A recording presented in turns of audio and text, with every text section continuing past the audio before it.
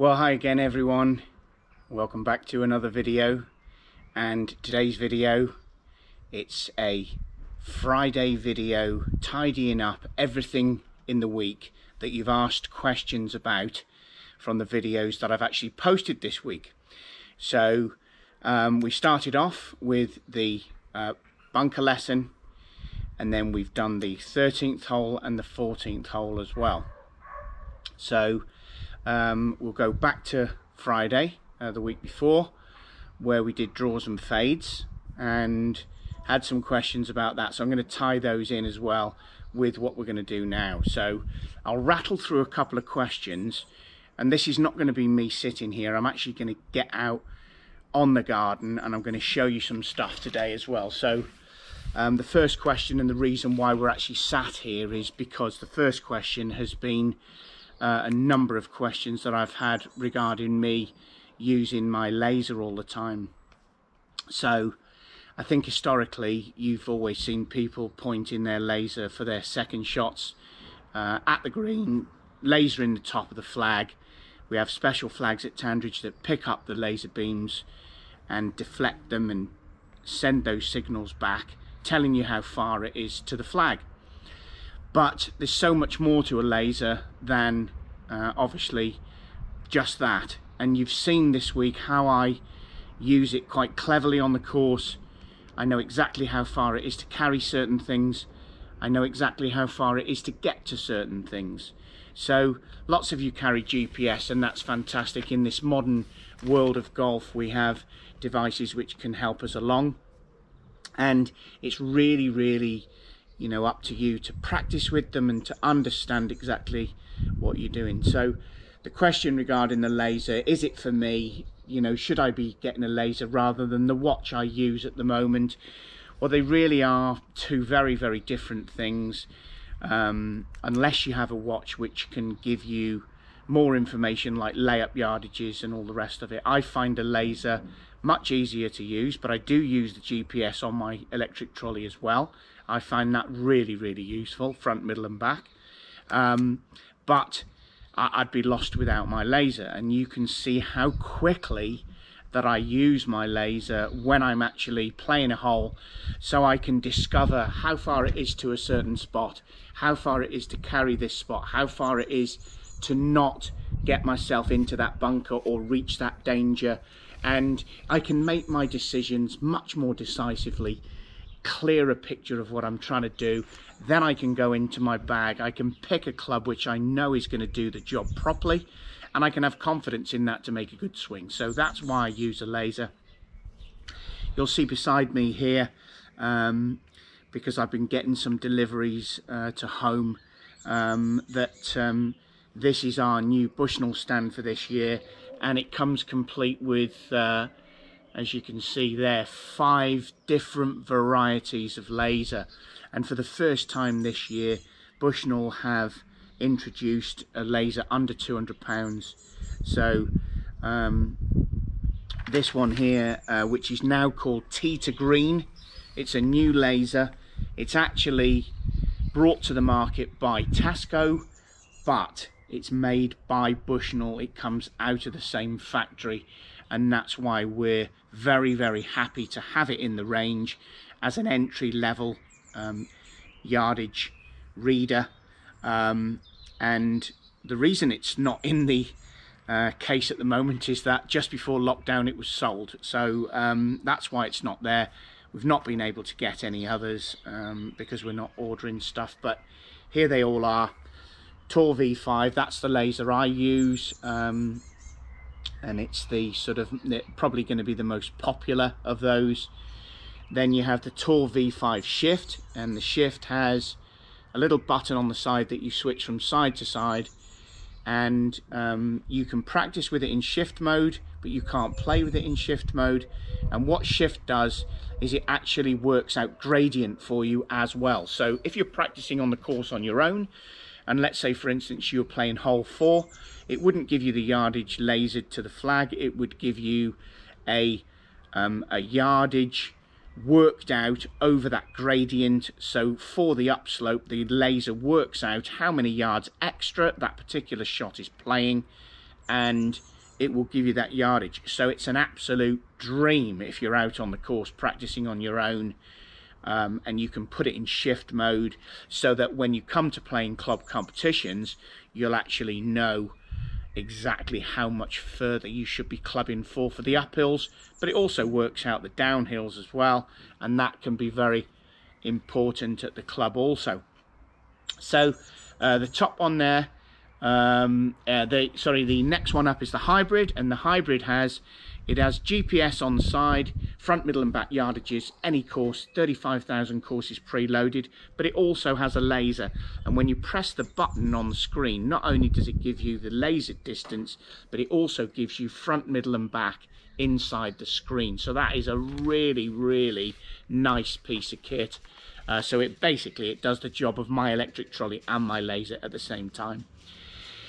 Top one there has fantastic graphics. It's the top of the range XE. It's waterproof. It has superb graphics. It's accurate to less than 0.1 of a meter. So it's the real top draw. It's called the XE. And these are the only lasers that I'll sell in the shop, and the reason why is because they're just that good. And I've tried Nikon ones and other things like this, and they're just nowhere near as good. So Bushnell have come up with a home delivery service at the moment. So if you're thinking about getting a laser, then you can actually shop if you want to, and I'm not sure anyone does want to do any shopping at the moment, and I wouldn't blame them for that. But Bushnell will, we can order your laser for you, and it can be shipped direct to your home, so it doesn't have to go to the shop or anything like that. It can actually be sent directly to your home. So if you want to speak to me about that, then email me, and I can let you know the costs, etc. of these new items. But all new range for Bushnell for this year. That's why I use it. I hope I've answered that question for those people that are asking me about it. It's not just for laser and the pin. I do lots and lots of different jobs with it. So the other questions that I've had, which we're going to come to on the mat, draws and fades. Well, people said to me, draws and fades in my dreams, what am I going to do with this information? Well, what you should be doing with that information is you should be using it to help your game in the state that it is at the moment. So if you slice the ball, work out from the draw setup how you can possibly aim better and hit the ball straighter, or if you hook the ball too much, you can use it vice versa. So there is information to be taken from there, and then once you know and understand what actually creates the shapes, you can work on that, you know, from that there. So I'm not going to get into that one on the mat, but that's the answer to that question. You know, it's not in your dreams. Take away the information and understand what the differences are. So draw, we're making a flatter swing. Fade, we're making a steeper swing. Cross the ball, etc, etc, and you can learn so much from that. Relevant question regarding the bunkers. Someone asked me about bunkers of sand that's very deep and sand that's hard and compact after rain. What would we do in those situations? So that's something I missed in the bunker masterclass there, because obviously the video was long as it was, but I'll show you that now when we go out onto the garden. I'll show you exactly what goes on with that question there. Ball flights. Now there's one that's caught the attention. Ball flights. I've had a couple of people asking about ball flights. Good players and other players. How do I hit it lower? How do I hit it higher? And how does wind affect the ball? Downwind against wind. So I'm going to show you that out on the mat as well. I've had a question in from Rosie Carter-Wollstock. Hi Rosie, hope you're okay, and I know you're enjoying the videos, and thanks very much for your emails. Left arm straight at the top of the backswing. Is it a rule? What are the guidelines on that? I'm going to show you that out on the mat as well. We'll go through that. And that's going to be it for this Friday. So it's going to be a lot of information, but a lot of good stuff for you to take in. Some really interesting points that might help you to actually play hole 14 in particular a lot better than you do at the moment. Let's get out on the garden. Let's have some fun out there. Okay, so out on the mat, here we are, answering the questions, and they're all relevant to the videos that I've sent out in the last 4 or 5 days. So the first one was from Roderick Bain Jardine, and it was about the bunkers. And what happens when we get faced with situations where the consistency of the sand from one bunker to another, let's say, is either deep sand or it's rained and it's rock hard and there's absolutely nothing under the ball at all. Well, clearly you've got to have a completely different process when that happens, and you walk into the bunker, and once you wriggle your feet down, as we spoke about in the video, you'll know hopefully what the consistency of that particular bunker is and how you're going to play the shot. So remember now, if you watched the video and we talked about bounce angles, these are the critical factors regarding how you're going to use those clubs. So in deep sand,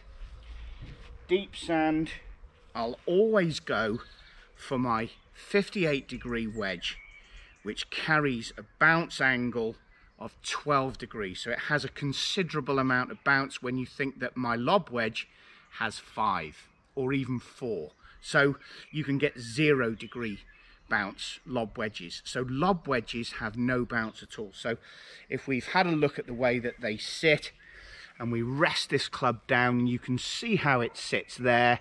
Look how the leading edge sits above my hand. So remember, on tight ground or on a hard packed bunker, this particular approach where the leading edge is sitting off the ground so much, because there's a lot of bounce on the club, that's not going to be good. So if you were chipping from hard pan, you'd now have to lean the handle forwards to take the bounce up at the back to get the leading edge closer to the ground, and that was really, really important. But remember, when the sand is deep, this bounce helps you, and this bounce here, that's what keeps the club floating through the sand. And if it's deep sand, we're still going to contact an inch behind, but you may need so much more speed to get the ball out a set distance. Now remember, if the sand is now hard packed, the club isn't going to travel into the sand at all. So the resistance that it provides is almost 0.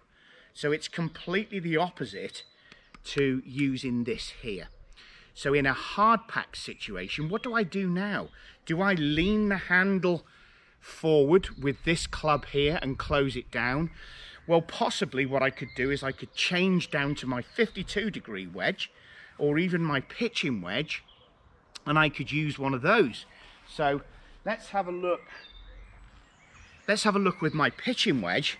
And if we have a look at the bounce angle now with my pitching wedge, you can see that the leading edge sits so much closer to the back of my hand there, so the handle doesn't need leaning forward so much, and that way I can use the club so it doesn't bounce off and me thin the ball all the time. Clearly, if the sand is thick and deep and it's resisting your club and you have to use more speed, when the sand is hard packed and you're using a club with a lot less bounce, you now need to swing so much slower because your contact is virtually on the ball. If you can now get closer to the ball with the contact of the sand, and I'm talking ½ an inch, so you're almost below that equator as the club arrives at the ball, contact it down and then out it'll come. But remember, the speed I would use for those 2 shots are so different. So using my 58-degree club for a bunker with deep sand, I'd open the face slightly there, just, you know, because I like standing and using a little bit more loft. And I've really created that splasher impact, high pace, really using full turn and cracking that sand with lots of speed. If I was using my pitching wedge to play the same shot now from a bunker that doesn't really have a great deal of sand in it, or it's been raining and it's now really solid. Now I've got to be really careful. I'm going to use that club. I can see that the leading edge is sitting so much closer to the ground, and now I can play that shot in exactly the same way, but with so much less speed. Remember, there's no resistance, so virtually everything that comes to the ball is almost like contact. So we want to try and avoid too much pace in that way. That's how you're going to differentiate which club to use. The most important thing to take away from what I've talked about with bounce is to look at your wedges. Have a look at your wedges, see what the bounce angles are. If you have a low bounce option, which should be a lob wedge realistically, that's fantastic. But in there, you've also got to have a high bounce option. And that could be your 56 or your 58, depending on what you use. But we'd want one with high bounce so that we can use that in bunkers that have got plenty of sand in them, that of course that you might visit, or another where it's been raining, and then you can use your lob wedge to play those bunker shots, and those bunker shots are going to be played a lot less pace, and the bounce is so small that you'll never get the leading edge bouncing up and thinning the ball. So I hope that clears that up, Roderick, and you can get that into practice the next time you're playing on those different surfaces. Right, let's get on and now to the next question. Okay, so I'm going to combine two questions in this one, and hopefully we can get through this with a little bit of information regarding ball flight. Lawrence Plater, thanks for your question, and Charlie Everest, thanks for your question on hole 14 in particular. How do we get that ball on that second shot driving up that hill? How do we control our ball flight? How do we understand the ball flight that we should be using, and really trying to get that shot nailed on so when it lands, it chases up from that left-hand side if you've left yourself a club that we know is going to go lower off the slope. So Lawrence's part of that question is about wind and how wind affects the shots that we play. Now, I was very fortunate as an assistant that I trained on a links course, which was probably the best grounding that I could have had for being able to play shots of varying heights in different weather conditions.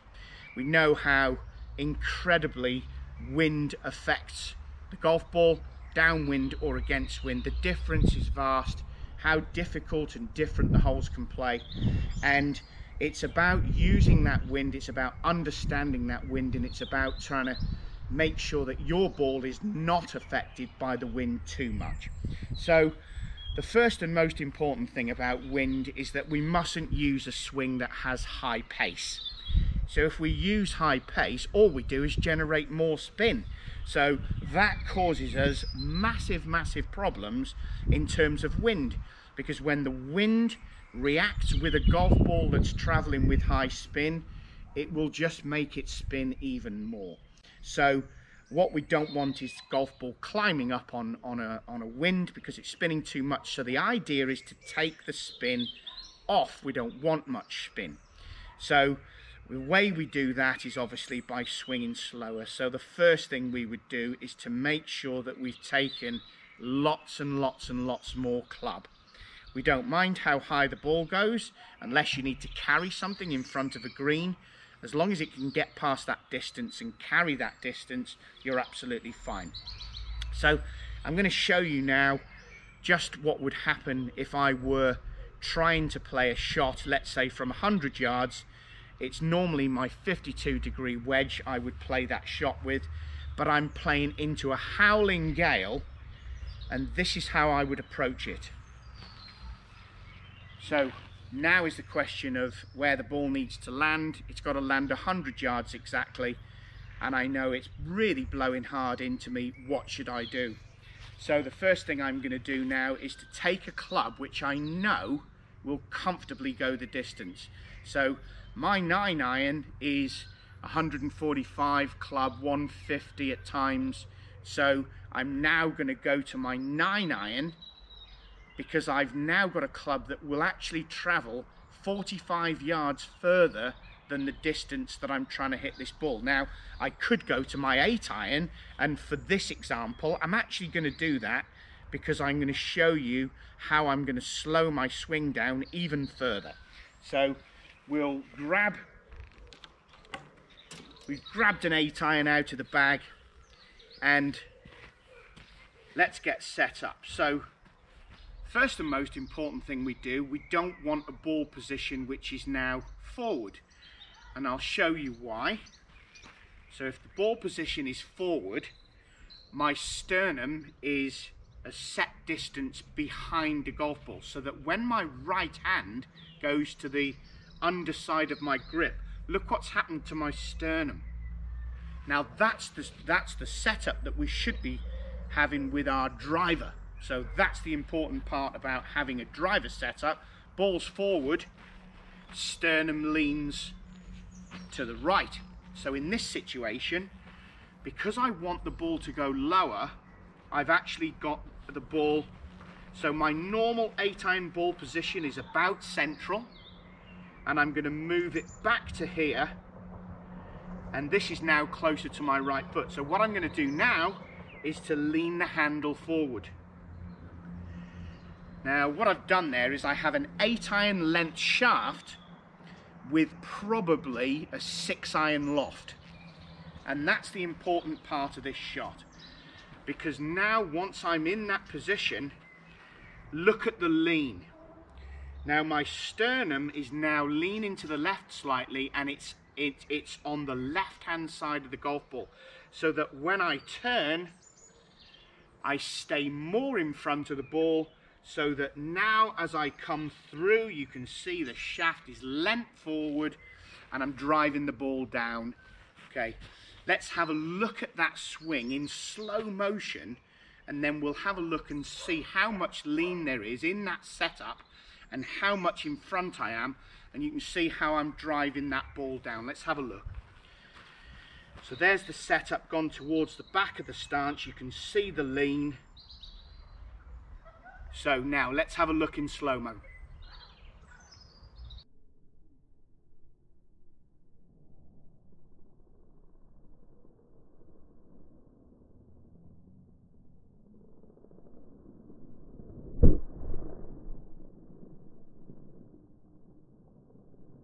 Well, how about that? You can certainly see there how de-lofted that 8 iron was, and how far my hands were in front of the shaft as I came through, driving the ball forward. And that's how I'm going to keep any club down. Remember, on hole 14, you're already on a downslope, so the slope is doing some of the work for you. So it's up to you now to make sure that you take a club that is not going to go too low, because you have to get it airborne, fly the first bunker, or if you're going to go left, it doesn't matter how low you go, but you know, there will be a shot that might go too low that won't do you any good at all. So remember, you're off a downslope. You could potentially be going in there from 220 yards. Now you've got a 3-wood in your hand. So what do you do with the 3-wood? Well, you do exactly the same as we've just done now. And all I would do is that instead of having my 3-wood off my left heel, I'm going to move my 3-wood forward. I'm going to stay over the ball, and now I can drive it through, and the appearance of the club shaft would be exactly the same as it was with my 8 iron here on the mat. Remember, if we talked about hitting the ball lower, if we want to talk about hitting the ball higher, and that's what you should be trying to achieve when you're playing downwind, tee up the ball, get the ball position as far forward as you can, and remember, we've got the sternum now leaning to the right, and now we're attacking the ball and driving it upwards and really making a good fist of getting that ball to go as far on the wind as we possibly can. Hope that answers that question for you, Charlie and Lawrence, and remember, the biggest thing there is take enough club and swing as slowly as you can to get the job done. That's how you'll get less spin on the ball, and that's how you'll make a success of that shot. Well, today's final question is from Rosie Carter-Wollstock, and Rosie's asking about Left arm at the top of the swing, does it need to be straight? Do we have problems over swinging? Is a modern swing, which could be envisaged as quite a short swing, is that popular? Is it what we should be doing? So let's answer that question right now. Golf swings, and certainly golf swings that I will teach you, have to be in sync. And when we say in sync, let's just talk a little bit about that. The body and arms have to be working together. That is the most important thing. If you do that correctly, you'll get the club face back to square all the time. And this is something within the lessons of the pupils that I teach, we work on all the time. Because remember, it's the torso that moves the arms, it's the arms that get the club to the top, and then it's the torso, the body rotation that brings you back down to impact, so you're in control of the club face. If your hands and arms are doing the job of trying to get the club in the right position at impact, you've got absolutely no chance of consistently hitting the ball straight. So that's the first thing to consider. Left arm straight or not, I've seen so many different versions, but if you look on tour, you'll see very few golfers who do not have what we would call a wide position at the top of their backswings.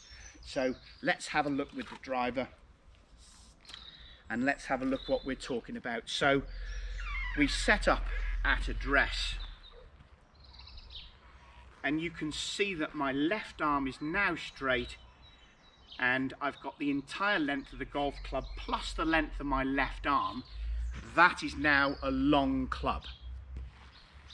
By holding down, all we're doing is shortening the lever, creating a narrower arc. Remember that. So holding the club at the top, an extended left arm, fantastic. The key to a great backswing is rotation. If you don't rotate properly, what will happen there is that your arms will find it very, very difficult to continue. So with this particular swing, I'm going to show you exactly how that happens. And what's going to happen now is I'm going to make a backswing where I don't turn my hips. Let's see what happens.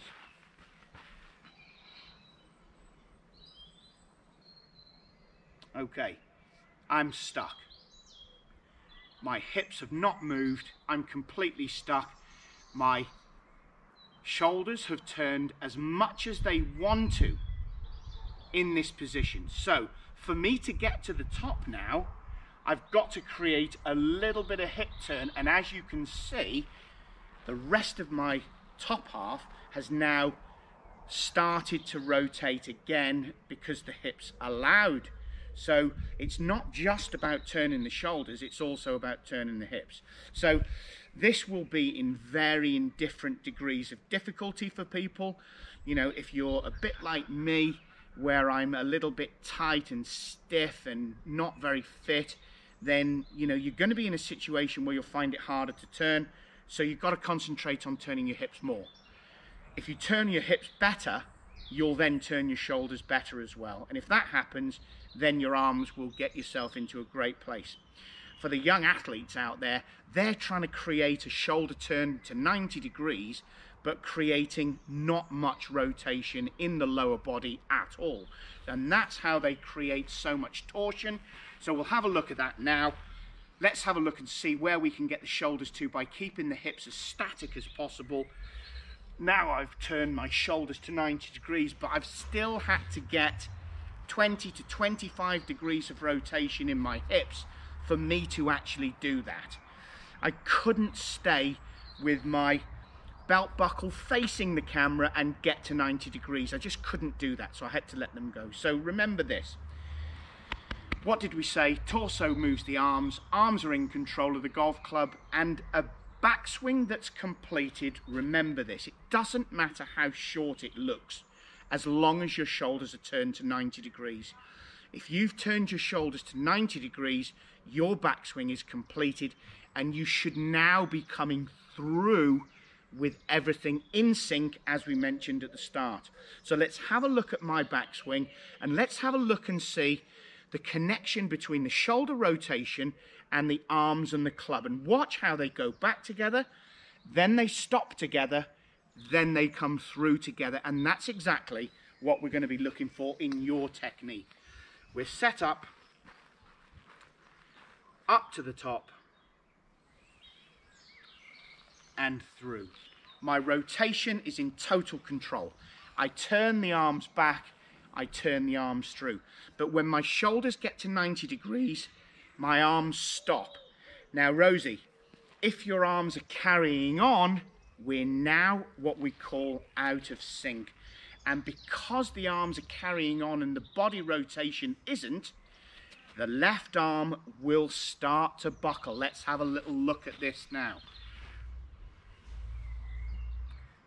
So I've continued the swing after the rotation had finished, arms carried on. Have a look at the left arm, that's started to buckle.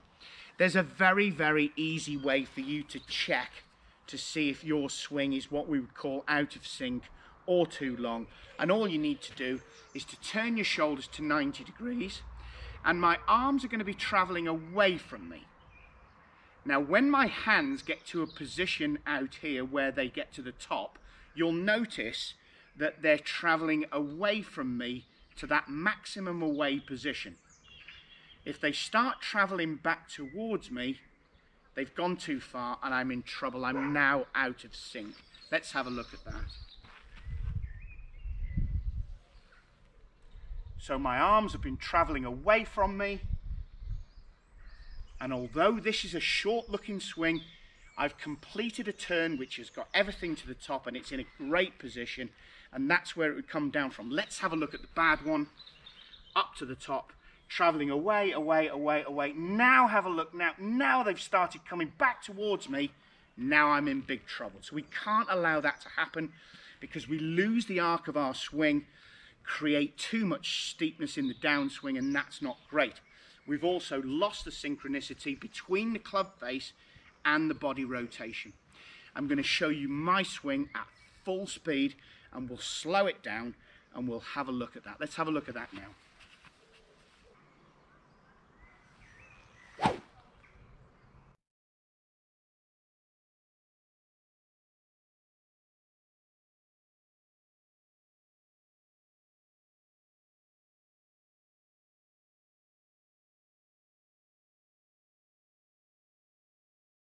Okay, although you watched that in slow motion, I can tell you that was a really, really powerful swing, and it would have sent the ball off at some great pace. Turned the shoulders to 90 degrees, but did you see the length of the backswing? Everything stopped at the same time, bang, and all it came down together. And that's exactly how you're going to hit the ball further. Better club face position, and you're going to hit it a lot straighter because you're in sync. And that's the way we're going to really, really, really improve our golf. That's all for today. I hope you've enjoyed it. Must apologise for getting my Welsh milk bottle legs out, but I thought the sun was out and it's been a lovely day. I hope you've all had a great day, and I hope you've all enjoyed watching the videos this week. You won't see me now till Monday next week. Hope you have a great weekend. Enjoy the sun. See you soon.